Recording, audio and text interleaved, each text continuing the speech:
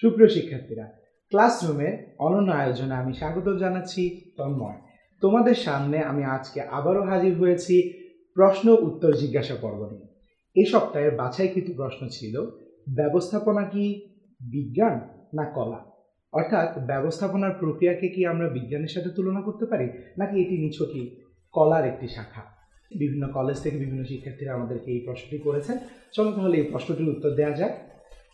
ব্যবস্থাপনা বিজ্ঞান না কলা, এই বিষয়টি আমরা এভাবে শুরু করতে পারি। মূলত ব্যবস্থাপনা উৎপত্তির প্রাথমিকভাবে এর কোনো বিজ্ঞানসম্মত ভিত্তি ছিল না।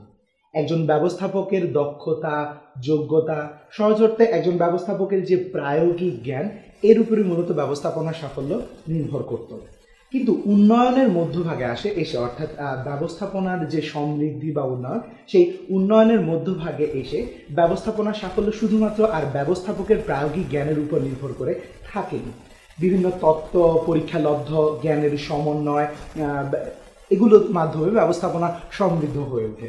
আর শিল্প বিপ্লবের পরবর্তী সময় হতে ব্যবস্থাপনাকে আমরা তাত্ত্বিক জ্ঞানের একটি পৃথক শাখা হিসেবে ব্যাপকতা লাভ করতে দেখি। আর তাই এই প্রশ্নটি প্রায় উত্থাপিত হয় এবং এখনও উত্থাপিত হয়, ব্যবস্থাপনা কি আসলে বিজ্ঞান, নাকি অর্থাৎ ব্যবস্থাপনার কি কোনো বিজ্ঞানসম্মত ভিত্তি রয়েছে, নাকি এটি কেবলই একটি প্রায়োগিক জ্ঞানের শাখা অর্থাৎ কলা?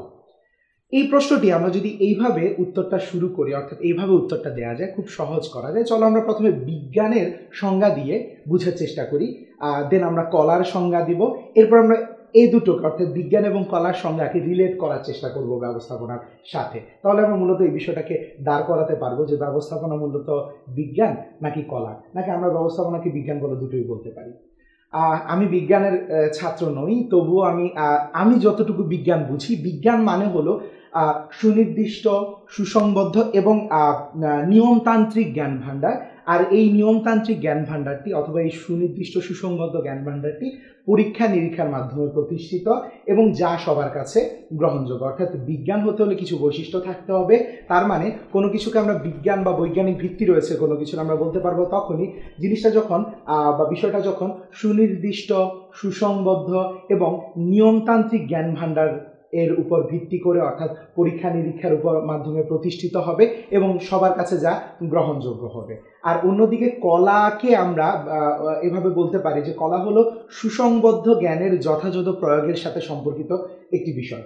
কলা কোনো কাজ সম্পাদনের যে পদ্ধতি হিসেবে আমরা এটাকে বলতে পারি, কলাকে আমরা কোনো কাজ সম্পাদনের পদ্ধতি হিসেবে গণ্য করতে পারি এবং এটি নির্ভর করে একজন ব্যবস্থাপকের চিন্তা ভাবনা, তার বিচার বিশ্লেষণ ইত্যাদির উপর।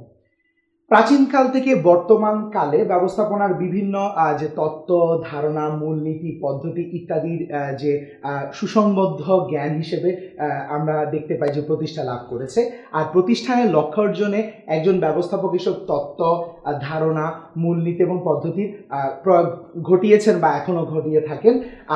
অর্থাৎ ব্যবস্থাপনার ক্ষেত্রে সাফল্য অর্জনের জন্য ব্যবস্থাপনা সংক্রান্ত যে জ্ঞান এবং যে প্রয়োগের দক্ষতা উভয়ই কিন্তু সমানভাবে গুরুত্বপূর্ণ। তার মানে আমরা শুধুমাত্র ব্যবস্থাপনাকে একটা নিছক বিজ্ঞান নির্ভর বিষয় বলতে পারি না, আবার ব্যবস্থাপনাকে আমরা একদম প্রায়োগিক কোনো জ্ঞান বা কলার সাথেও তুলনা করতে পারি না। তার মানে ব্যাপারটা দাঁড়াচ্ছে ব্যবস্থাপনা হলো মূলত বিজ্ঞান এবং কলা উভয়। এভাবে যদি আমরা এই প্রশ্নটির উত্তর করতে পারি, আশা করছি খুব সুন্দর করে আমরা বুঝাতে পারবো পরীক্ষার খাতায়। সো সবাইকে অনেক ধন্যবাদ। আজকে এতটুকুই ছিল আমাদের প্রশ্ন উত্তর জিজ্ঞাসা পর্ব। আমরা নেক্সট সপ্তাহে হাজির হব নতুন কোনো প্রশ্ন নিয়ে তোমাদের সামনে।